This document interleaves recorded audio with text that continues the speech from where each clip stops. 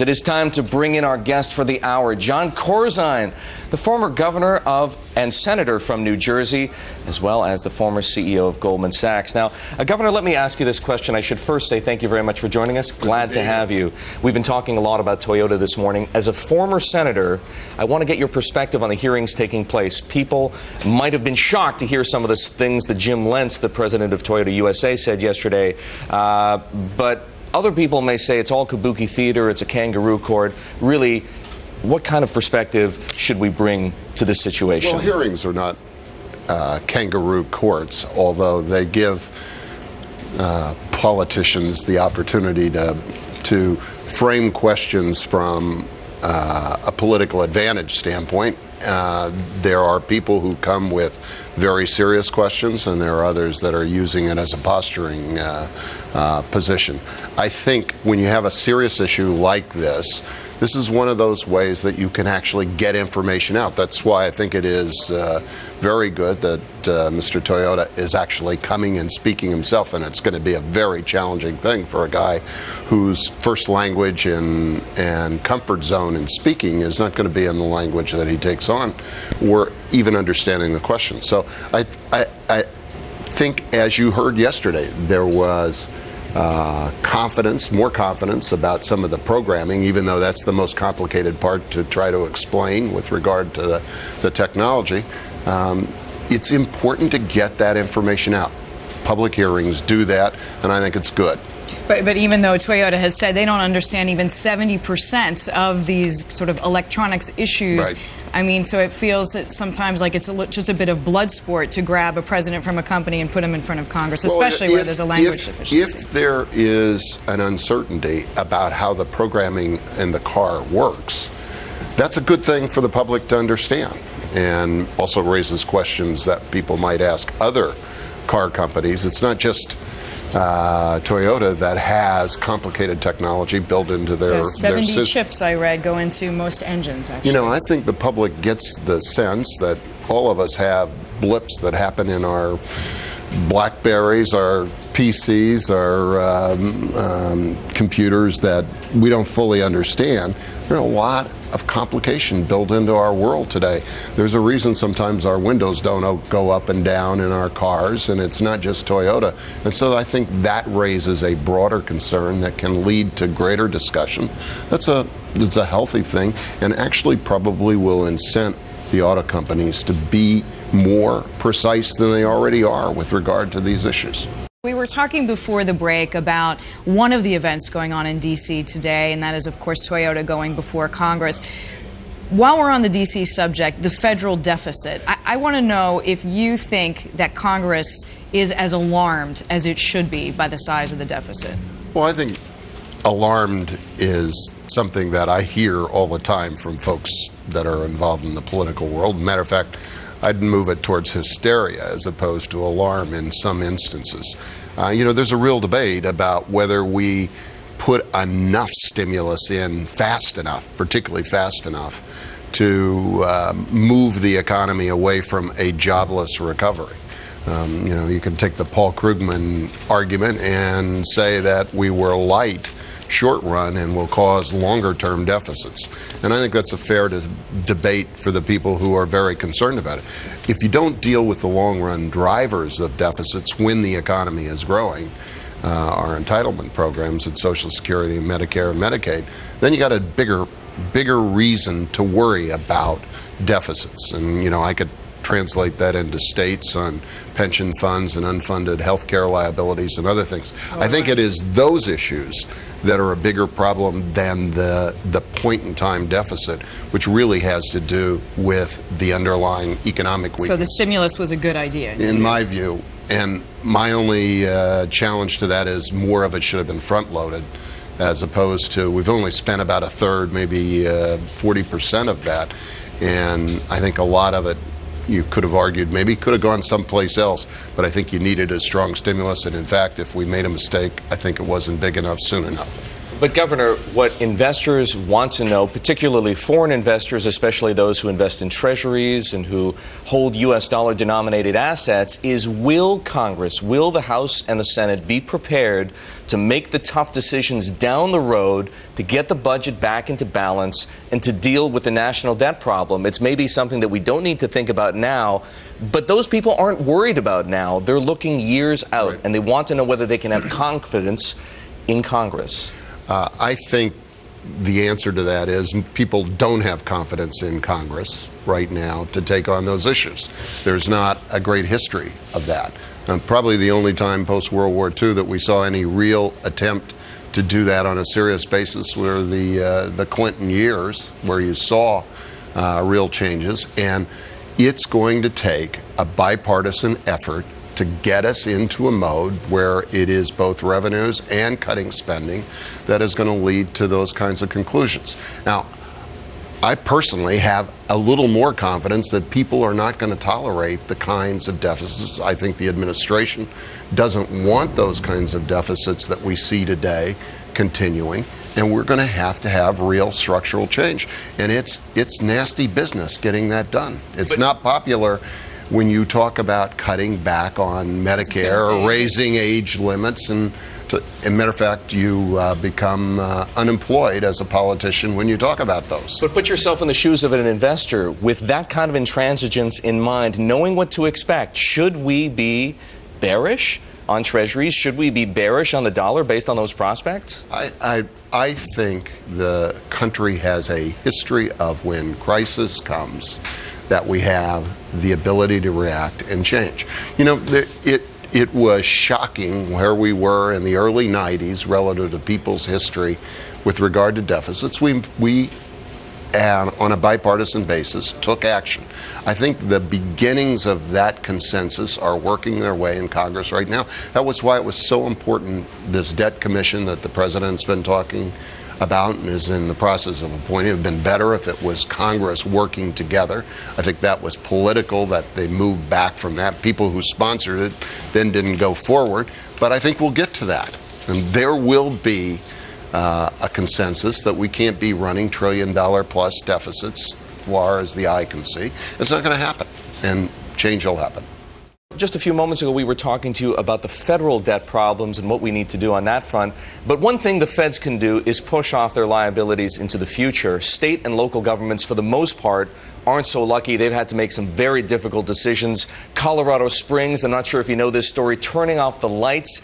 Harrisburg, Pennsylvania, nearing bankruptcy. The situation in Jefferson County, Alabama. Does the public really appreciate how serious the muni debt crisis is right now? I doubt they do. The public generally looks at states and local governments being able to act like the federal government, and almost all of the states have, at least on a cash basis, a requirement to balance money in and money out. And they have to have balanced budgets on that basis. Now, the reality is that a lot of the states, over a long period of time, have used different methods to match their cash flow, but not necessarily the real dollars in and real dollars out. Haven't put money into pension systems. And I'll admit, we didn't put all of the money in that we should have done in New Jersey when I was governor. Not because we didn't want to, but we had to meet the constitutional responsibility of matching dollars in versus what your budgets are. And that is a much more serious problem at our municipal levels than it is actually at our states. Governor, you said yourself, not to cut you off, governing is messy. Getting elected is easy, but maybe not easy, but easier anyway than governing. How do you decide whether to cut headcount or whether to cut benefits?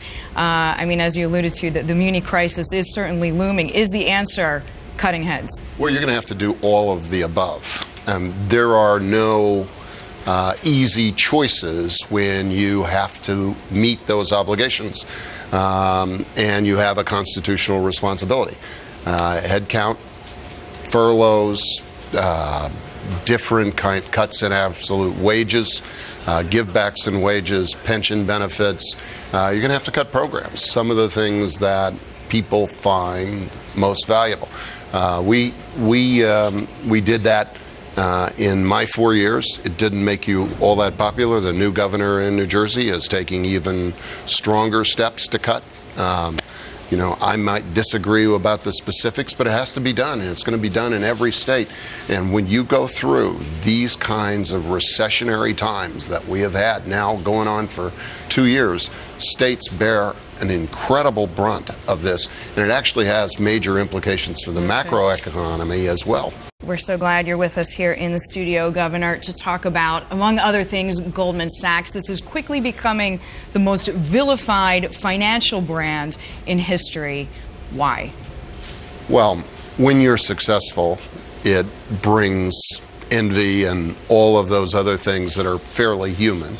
And then when you make an occasional mistake in public, like Lloyd Blankfein saying he's doing God's work, or it is easy to misphrase something at the wrong time when maybe you thought your tongue was in cheek, and I wouldn't look back on someone and say I never made a mistake myself in verbalizing something, but those kinds of things at a time when people are extremely sensitive is extraordinary.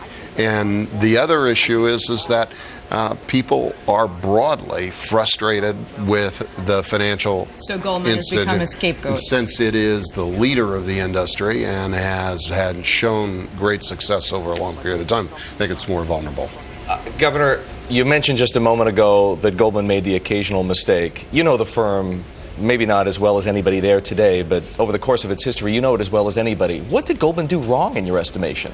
Well, I heard one of their leading managing directors say that they should have brought more transparency to the currency swaps that were associated with Greece.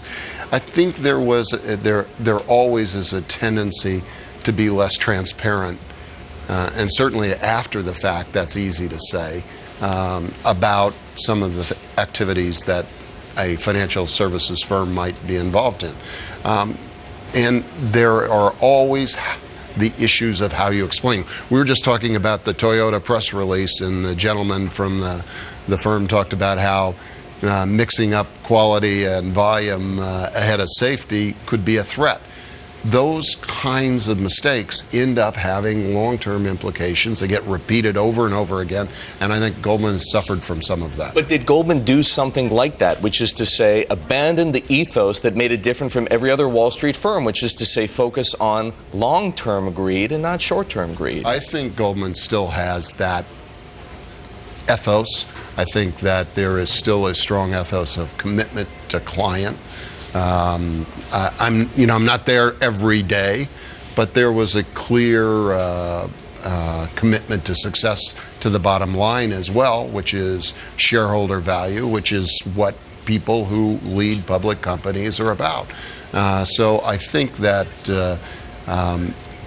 if there was an ideal of what Goldman Sachs might have been in a different era, as it's gone into a public company, I think that the drivers gotten more equalized in those terms. Did Blankfein let the traders take over? No.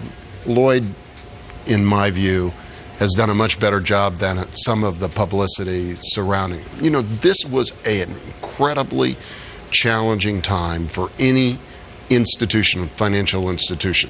And that institution's gotten through this better than most, held the team together better than most, and has continued to serve clients better than most. But at what point, and maybe we're there, does all this bad PR, you'd have to say, begin to hurt Goldman's business? And you'd have to figure that's the biggest concern to Lloyd and the shareholders. Of course they're going to be worried about it, but on the other hand, the best thing to do is kind of what the PR consultant said.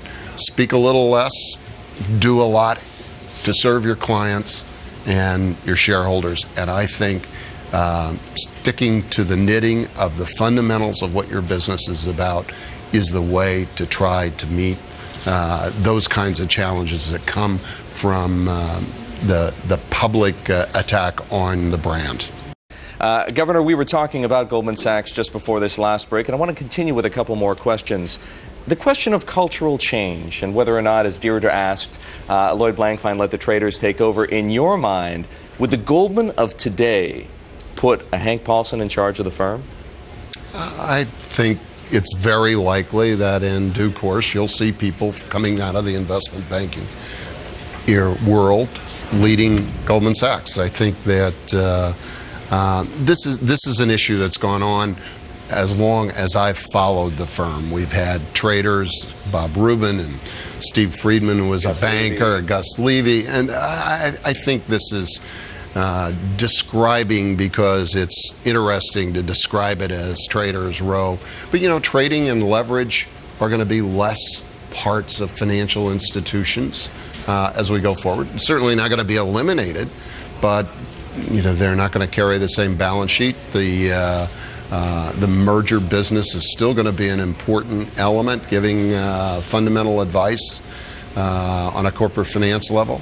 Very important. I think Goldman Sachs will see people come from various areas. Money management may be the side of the firm that generates a leader of the firm in the future. Erik mentioned Paulson. I'm wondering if you think he's become a cautionary tale. I mean, there's many big Goldman alum names, yourselves included, that have gone into public service after the hassle of the financial crisis. Do you think Wall Street execs are going to want to serve publicly?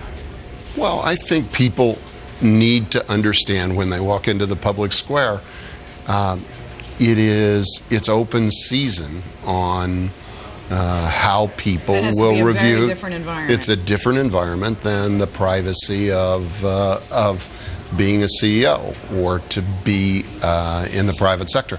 But I think Goldman's ethos, and I think other places, will still be able to draw on folks who understand that the reason they've been able to be successful is we operate in a broad environment, in an environment that is built because our country works, because our public institutions need to be better and stronger, and so you have to participate. I don't think that's going to change. I don't think it's going to change at Goldman. I don't think it's going to change generally. And we see a bunch of CEOs running for public office this year around the country, Meg Whitman and others. I think it's very clear that people who sense that they've benefited because we have a system that works need to give back and to participate in it. Governor, how has your view of Wall Street changed by virtue of your service for the public? Are you more inclined now, say, to think that we should tax banks? Are you more inclined to support Paul Volcker in his efforts to eliminate prop trading? Well, I'm not generally in favor of the Volcker rule. I think that you're just going to create those same kinds of risks in other institutions that don't fall subject to it. So I'm not sure it's going to accomplish what the good intentions of it are. On the other hand, and I'll turn off a few of your listeners, I do believe that the system tax, the bank tax that's being talked about, makes sense. It's like the FDIC insurance policy. And, we're looking back first to pay for what was necessary to get us through the systemic crisis. But there should be a buildup. It probably should be broader, more broadly applied than just too big to fail institutions. But right now, it's just a cash grab. They're not actually funding a systemic risk insurer. The bank tax proposed by the government is just a revenue collection scheme. Of a reflection of the historic use of the taxpayers' dollars to keep the system afloat that has allowed some of those institutions, some whom didn't even want the TARP money, to be able to be successful as we go forward. And I don't think that's wrong, and I think it would be better to set up a pool of funds ahead of time that allowed the government to be able to deal with crises, which is, by my read of history, will happen again. Just a matter of whether it's as serious or in one form or another. I've seen all this for the 35, 40 years I've been mucking around in the financial services world. We can't let you go, Governor, without asking, what's next for you? You mean when I get off the unemployment line? I was going to say when you get out of the newsroom, where do you go? Well, I'm looking at 3 or 4 different kinds of options, working with people in financial institutions that I think I can make a contribution of so as perspective. A consultant, advisor, a gray hair. I wish I had some hair. But the The interesting ideas that also examining is whether there is room for an institution that's not too big to fail, that's too little to hit the screen and grow into the financial services as you go forward. So we'll examine some derivative of those. Set up your own shop, sir. I said we will look at all of those options. Do you have any appetite to return as the CEO of a major financial services firm at any point in the future? Well, it better happen fast since I'm getting a little older as the clock turns. But I would look at each individual situation.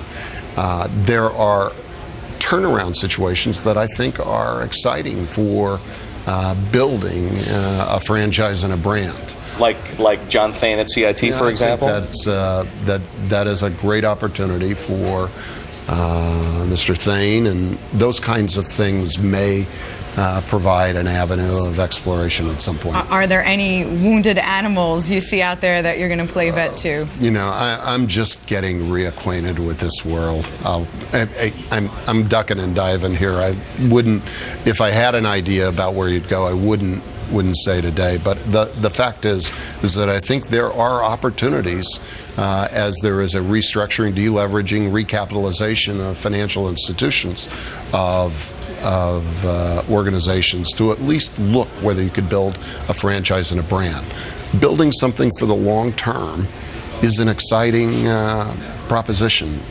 People wonder if you were asked to talk to Bank of America, for example, if you were ever considered for the job. Did that come up, or have you been asked and since turned down any opportunities with other firms? No is the answer to the Bank of America situation. Never had any conversation.